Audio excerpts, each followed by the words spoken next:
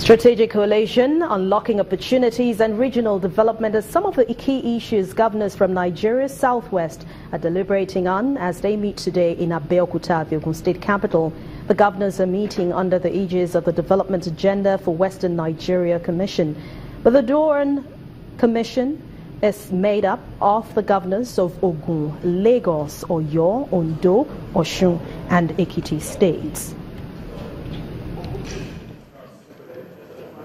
My dear brothers, the onerous task on our hand is to lead our people to further prosperous living.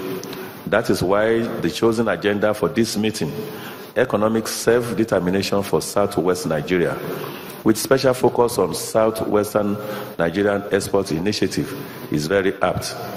Instead of the bowl-in-hand practice that each of the states seeks from the federal allocation, the time has come for us to map out strategies to harness the natural resources of the entire region for further social economic development of the Southwest region as a whole and for more prosperity for our people. One of such approaches is to identify the export potentials of the region.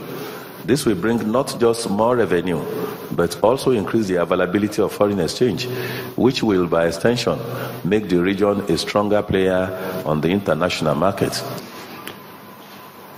In our quest to give leadership to our people, we must look at the best way to combine our efforts at promoting development. How do we do it? We must identify our individual strengths, areas of comparative advantage must be identified. We must see how we can unify those strengths and deploy our findings to the benefits of our people. Human beings are by nature competitive, by nature. But we should not let that competition affect our unity and our progress in helping our people.